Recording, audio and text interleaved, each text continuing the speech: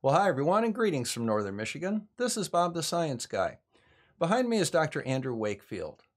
Dr. Wakefield is the author of the now infamous 1998 study in the British medical journal Lancet, linking the MMR vaccination to autism. As a result of this study, which enjoyed worldwide press coverage, hundreds of thousands of parents are now vaccine hesitant. And as a result, vaccine preventable diseases are rearing their ugly head again. Recently, we had 83 children die of measles in Samoa. We have periodic outbreaks of measles, pertussis, and hepatitis A in my home state of Michigan. Now, in part one of the series, we talked about the study itself and how when he did not find his required conditions for his pet theory, specifically neurologic problems starting within a week or two after an MMR vaccination with findings of colitis. He simply falsified his data. In this week's episode, we're going to look at what he put these children through and the reasons that he did it. So let's cue up the music and get started.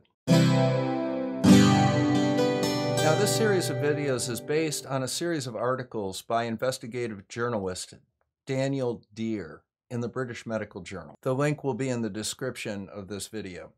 Now, child number 2 was the 6-year-old son of an anti-vaccine advocate in the United Kingdom, a member of a group called JABS. Now, like all of the children in this series, this child underwent a diagnostic series of testing at the direction of Richard Barr, the attorney that was planning the class action lawsuit against the vaccine manufacturer of the MMR, who was working with Dr. Wakefield, and as it turns out, was paying Dr. Wakefield nearly $700,000 for this study. Now, this child underwent a series of tests when he was admitted to the hospital. Now, the tests include an MRI of the brain. Now, while this is a stock image off the internet, just to kind of give you an idea of what an MRI is, as you see, it's a very large piece of equipment. This one is decorated up a little bit. I don't know whether or not the one they put this autistic 6-year-old child into was. But you put your head in this thing, it goes in for a period of time, the thing rattles and clacks. It's really not all that bad. It may be a little frightening for a child. Now, the next test the child underwent was called an EEG with evoked potentials. In this test, what they do is they put sensors on the skin of the head, and then they show images to the child and measure the response of the brainwave. Again, relatively non-invasive procedure. Now, after this, they did blood work, including a Schilling's test, which is a radioactive test, urine testing, and then they started doing some invasive procedures. The first one is something called a lumbar puncture. And in case you've never seen what a lumbar puncture is, that you take a large steel needle and put it in the space between the 3rd and 4th vertebrae and enter the spinal canal and draw out spinal fluid. It's not a comfortable procedure. The final test that they did was something called a colonoscopy, where a fiber optic tube is inserted into the rectum and then fed all the way through the large intestine until it reaches the ileum, which is the end of the small intestine down by the appendix. This is not a comfortable procedure, although they generally sedate people for this. I've personally had one of these things, really wasn't all that bad. I asked for a lot of drugs. Next, Dr. Wakefield was not against all vaccinations. As a matter of fact, he was primarily concerned with the measles, mumps, and rubella trivalent vaccination, which was the subject of his study.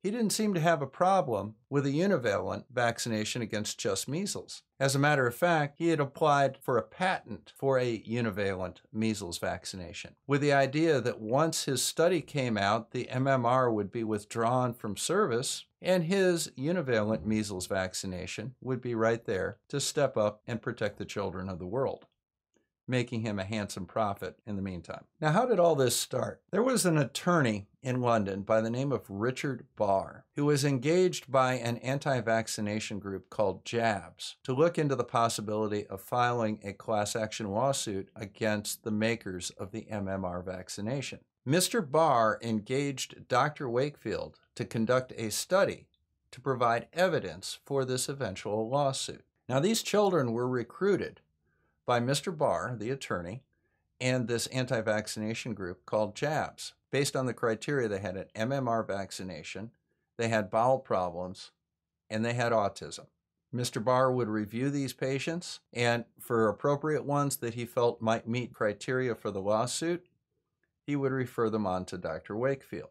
For his efforts, Dr. Wakefield was paid nearly $700,000 by the law firm. So let's just quickly review the timeline here. In 1995, Andrew Wakefield applied for a patent for an immunodiagnostic test for Crohn's disease. This test had two parts to it. First of all, it was a proposed diagnostic test for Crohn's disease. And second, it did this by detecting measles virus, suggesting that the patient then developed Crohn's disease from the presence of these measles viruses. And specifically not the wild type of measles, but the measles from the MMR vaccination. And it proposed a way to tell them apart. And there are the dates. As you see, the initial patent was filed in March of 1995. It was published in October of 1996, and it's currently abandoned. In February of 1996, he begins an association with attorney Richard Barr to work on a class action lawsuit against a vaccine manufacturer over the MMR vaccination. He develops this theory of a vaccine-induced Crohn's disease causing autism. Barr engages him and pays him eventually up to $700,000 to find the evidence of this syndrome that he has. Meanwhile, Dr. Wakefield patents a univalent measles vaccination, which does not cause Crohn's disease or autism, designed to replace the MMR vaccination when the MMR vaccination is withdrawn from the market over safety concerns with autism, based on the results of the paper that he publishes in February of 1998. Now, as you may recall from the first episode of this series, Dr. Wakefield's theory, if you want to call it that, was that children got the MMR vaccination. That caused them to develop Crohn's disease, and the release of inflammatory markers from the Crohn's disease caused inflammation in the brain and autism. Now, as the study went on with these 12 children that were handpicked by the attorney and Dr. Wakefield for the study, they discovered that none of them had Crohn's disease. So Dr. Wakefield changed his theory to say that it was enteritis or colitis, rather than specifically Crohn's disease. In colitis and enteritis, the hallmark is diarrhea. None of these children had chronic diarrhea. Many of them had chronic constipation, which goes against the diagnosis. When these 12 children underwent colonoscopy, none were found to have Crohn's. And as I recall, 11 of the 12 were found to have no evidence of colitis. So what did they do? They simply changed the diagnosis upon their review. The third thing that they had to have was a proximal cause between the MMR vaccination and the onset of symptoms, generally within 1 to 14 days is what they reported, with an average of 6.3 days. As it turns out, 5 of the 12 children had pre-existing conditions. And in many of the other cases, the symptoms of the autism were not noted until many months after the vaccination.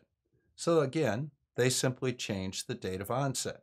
They tried to find something right after the vaccination that they could say was the first sign of the problem, and then simply ran with it.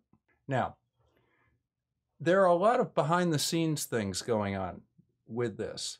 So Dr. Wakefield has this idea that somehow the MMR vaccination causes Crohn's disease.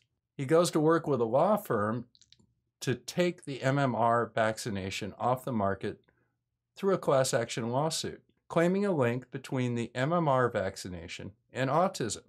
Dr. Wakefield not only can diagnose Crohn's disease and presumably autism with his immunodiagnostic, he's developed a new measles vaccination to replace the MMR.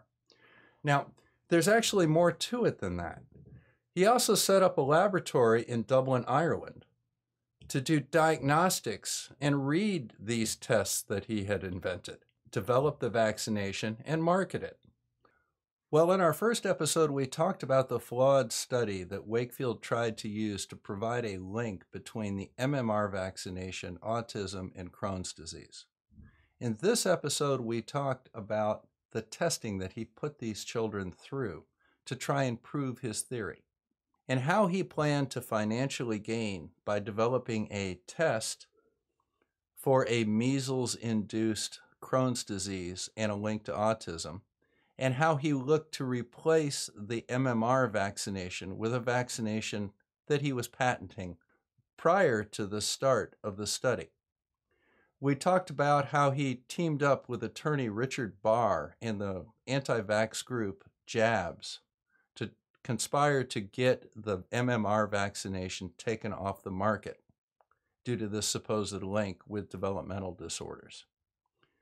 But he didn't do this all by himself.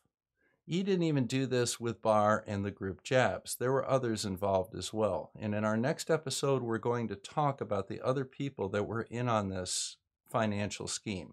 So this is Bob the Science Guy, signing out from Northern Michigan. Thank you very much for stopping by, and make sure you hit that like and subscribe button down there. It's very important that you do that. So we'll see you again soon.